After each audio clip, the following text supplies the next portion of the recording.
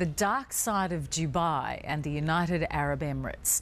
It promotes itself as a desert paradise and is set to become a mecca for Aussie travellers. But don't be deceived by the apparent tolerance of Western ways, because fall foul of Sharia law and you're in a whole world of trouble. Just like Australian Alicia Ghali, jailed because she was raped. This special investigation from Ross Coulthart.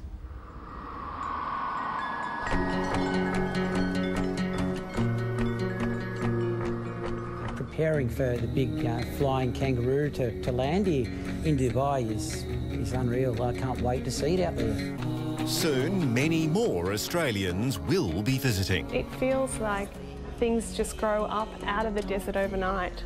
So it's been amazing to see all the changes. But there's more Australians need to know about Dubai and the United Arab Emirates. Now with the Qantas deal, there are going to be more Australians who are going to be getting into trouble in the UAE.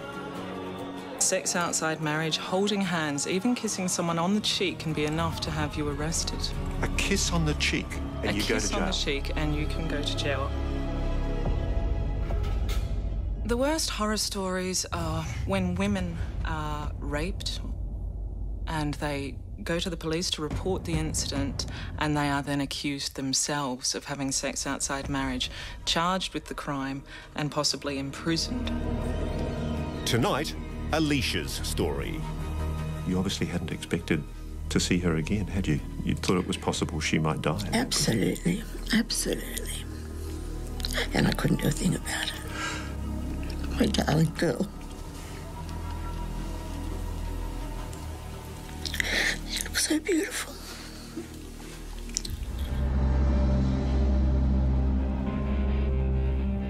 The UAE government doesn't like the media investigating controversial stories like Alicia Ghali's. They actually require the press to have a special filming permit, which is why we're shooting this entire story here in secret. The UAE promotes itself as a desert paradise, welcoming to Westerners, where alcohol flows and a blind eye is turned to Western ways. 90 minutes from Dubai is Le Méridien Al Akar Beach Resort, owned by the giant American hotel chain Starwood. So, Alicia, let's go back to 2008. Yes. You were hoping for an adventure. That was the plan, yeah. Alicia, who was 27, had been hired to be manager of the hotel's spa and beauty salon. I got offered a fantastic package, which seemed like a dream, tax-free income and all expenses paid, and I went over with hopes of it being fun and luxury. Set on the beach, no expense has been spared. Opulent rooms, restaurants, bars, a nightclub, a massive pool, even Aussie-style lifeguards. Alicia had her own room near the staff bar, where she says employees were encouraged to relax and enjoy alcoholic drinks. Were you excited as you left Australia and said goodbye to your family? Excited and nervous, but more excited. New adventure. 3 months after arriving, at the end of a long day, Alicia was in her room when it began to flood. Water was coming up from the drain in the bathroom. So I called maintenance. They came, they cleared it out, and then I went back into my room, and within another half an hour it was flooded again, and a lot worse. The flooding was no accident. Later, maintenance would find a man's shirt and a plastic bag had been used to block Alicia's drain, forcing her to leave. They knew the only place for you to go and wait was the bar. Yes. It was about 11 o'clock at night. She left her room, went to the staff bar. She sat down, opened her laptop and ordered herself a bourbon and Coke. Everything seemed perfectly normal. There was one person that I knew. He was in the life-saving department, so I was familiar with who he was. He brought a bucket of ice over to the table with tongs. He put ice in my drink. I remember drinking the drink. I don't even remember finishing the drink. Next thing I know, I wake up at 4:30 in the afternoon the next day. The door to my apartment was ajar. I was completely naked with just my bra hanging off my shoulder. I woke up in pain. I had broken ribs and massive bruising to a lot of my body. You'd been raped? Yes. Her drink had been spiked. She'd been taken semi-conscious from the bar to her room. Later, there were reports of screams that hotel security was sent to her room where they found Alicia unconscious and 3 naked men, all employees. Starwood Hotels refused to answer our specific questions about this. There are 2 people who know what happened to Alicia Gali that night, and I've had to come all the way to the fjords of Norway to get their story. Egyptians Nasser and Nazmar worked at the hotel where they befriended Alicia. After the attack, she confided in them and showed them her injuries. She looked very upset. She's in shock. She's very tired and crying too much. When she come to our house, she saw Nazma, her body and what happened. She looked very bad. ورتني جسمها كان في علامات كتيرة. Alicia went here in the hotel to a senior manager and told him that she wanted to report the rape to police, and she asked for help to go to the hospital for treatment. He said, if you go to the police, you could be in trouble because you had a drink. And so he sort of made me a bit scared. Did he tell you at that stage that it was a criminal offence for you to drink alcohol? No, he just said that you might have some issues with the police. Did anybody from your employer say, Alicia, this country has crazy laws. We're going to get you out of the country and get you to good medical help overseas. This is our proposal. Was there anything like that? No, nothing like that at all. They didn't even talk about giving me my passport back or giving me an option to leave. I said, if I want to go home, how do I go home? And they said that I had a debt to them because they'd flown me over and... You're kidding? Yeah, they'd flown me over and paid my accommodation and all that, and I hadn't worked long enough to recover those expenses. So you've been raped? Yes. You're asking for your passport so you can get medical assistance? Yes. And they're saying you owe them money? Yes. Badly injured and in shock, Alicia was made to feel as if she was to blame. When she tried to go to the human resource manager office, he refused to meet her. And did you witness that yourself? Yes, yes. Confused and frightened, Alicia rang the Australian consulate here in this high-rise in Dubai. She didn't know what to do. She needed help from the Australian government. She didn't get it. In legal documents, the woman Alicia spoke to at the consulate is identified as Gail Miller. All she said to me is reconsider your need to be in the country at this time, and that if I had been drugged, there could be issues with drug laws in the country and that I could have faced life imprisonment. And I explained to her that the hotel was holding my passport and that I couldn't go anywhere. Did she offer you an emergency passport to get you out of the country? No. No. She tried to get help, didn't she, from both the hotel? Yes. And the embassy? Yes. What do you think of the help she received? Alicia was neglected. Sue is Alicia's mum. Back in Australia, all she could do was try and comfort her daughter over the phone. She'd say, I don't know what to do. I said, I don't know what to do. I couldn't help her.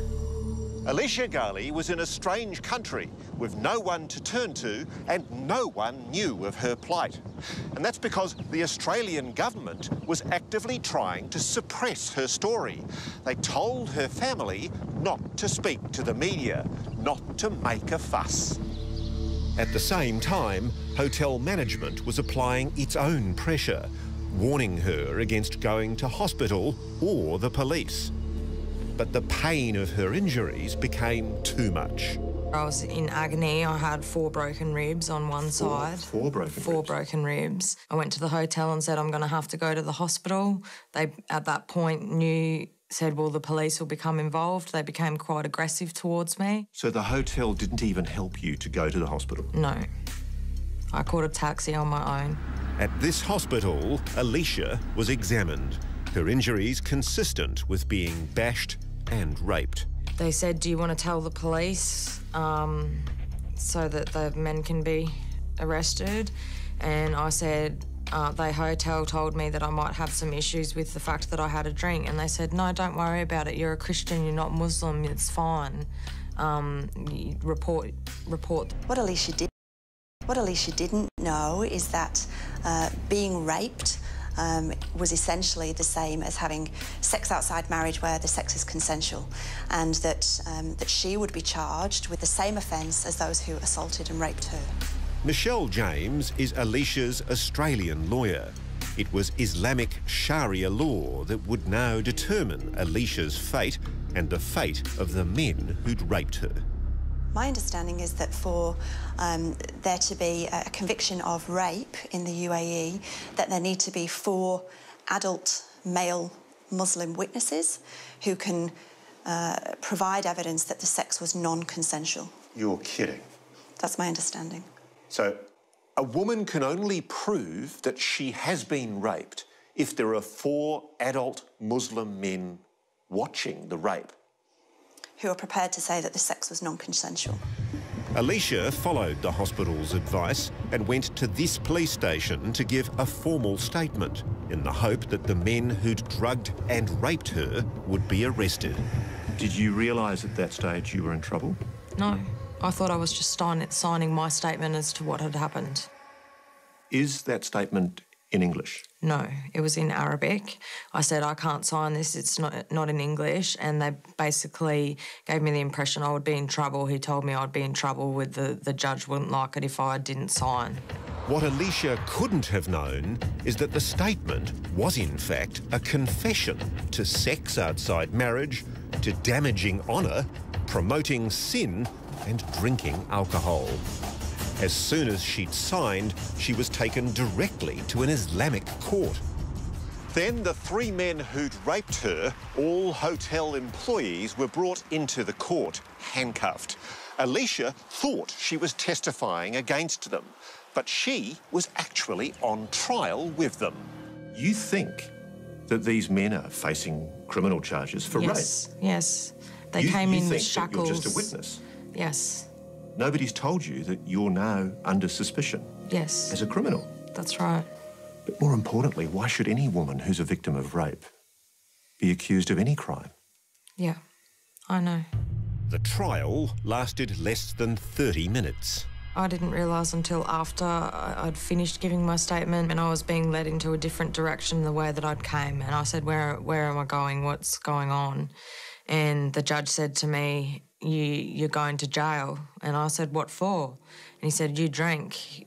And I said, but I drank in a staff bar and I'm Christian. And he said, doesn't matter, you don't have any rights here. You sure don't. Alicia was sentenced to 1 year in jail, 11 months for sex outside marriage, 1 month for drinking alcohol.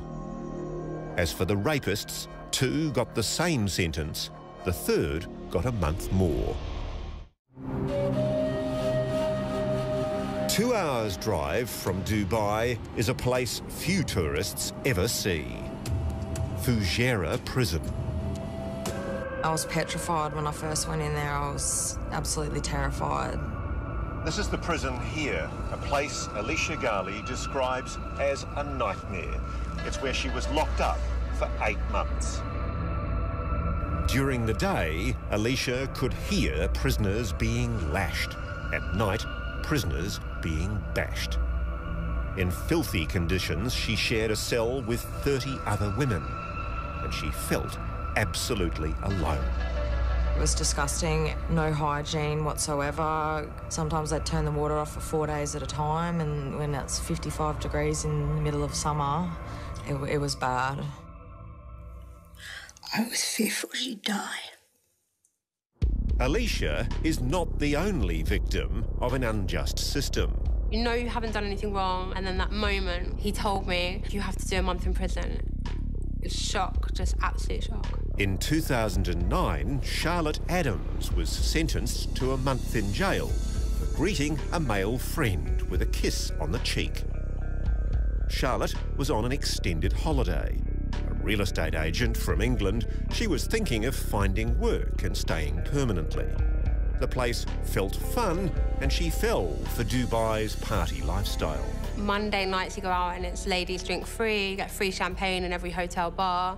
You have brunches once a week where it's unlimited alcohol and food for like £100. So it's very much a drinking, partying culture in Dubai. It's what traps many Westerners. A seemingly tolerant society that paints itself as free and easy. But it's not. Charlotte Adams was in this diner when she found out the hard way that this country is not the West. With 4 male friends, Charlotte came here for a late-night snack after an evening out. Earlier, she'd given Eamon, a fellow Londoner, a friendly kiss on the cheek to say hello.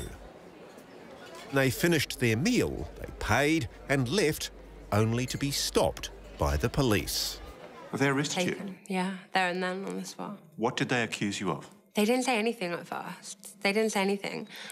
We got driven to Jebel Ali police station, and they called us in one by one. And then he was just asking me, like, what I'd been doing that evening. So I said, you know, we've just been out, like, got some food.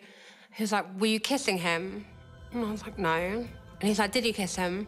And I was like, well, we would have kissed on the cheeks to say hi, but apparently as soon as I said we kissed on the cheek, that was it. It was like, kissing on the cheek is illegal. Charlotte spent 23 days behind bars before being deported. It portrays itself as being really progressive and forward-thinking and the new Middle East, as they call it, but it's not. After serving 8 months, Alicia Ghali was released early from prison as part of the celebrations in the UAE for the wedding of the Sheikh's son. Also pardoned that same day the men who raped her.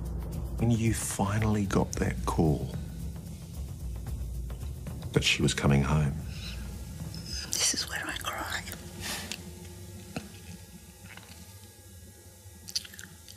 Because I'd had to keep everything hidden. It was beautiful.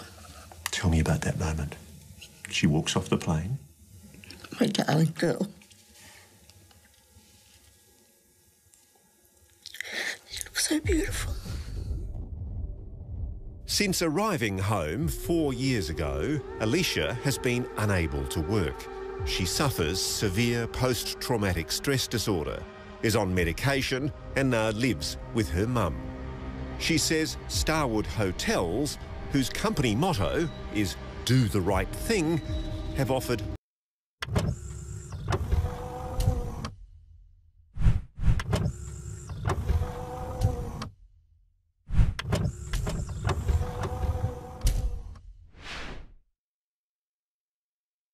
no ongoing support. They can't even help me to recover. I can't work, I can't afford my treatment, and they won't even help me with my medical bills. Let me count the ways that Starwood, the world's second largest hotel group, the owner of the Sheraton and Westin brands, assets of over $8 billion, has let Alicia Ghali down. They failed to warn her of the risks of reporting a rape in the UAE. They refused to return her passport, so she couldn't even leave the country. While she was in prison, they failed to pay her the full pay she was owed. And even today, they're still not helping her with her mounting medical bills. We went to their headquarters in Stamford in the United States, emailed and phoned. It's Ross Coulthard here from Channel 7 Australia. Requesting an interview, again and again. Oh, it's going through to voicemail. I'll leave a message. We wanted to speak to Fritz van Paschen, CEO of Starwood. He's the $9 million man. That's the sum of his salary package last year. And Starwood is a multi-billion-dollar company. But no one in the company seems able to find it in their heart to pay Australian Alicia Garley's medical bills. What do you think the hotel chain hoped would happen? That it'd be swept under the carpet, not be dealt with, just go away. It's very, very hard to see and understand what's... Sorry, what's wrong? Oh, I'm crying. Sorry. I'm sorry, darling. Do you need one? Yes, please. Are you crying? Oh, darling.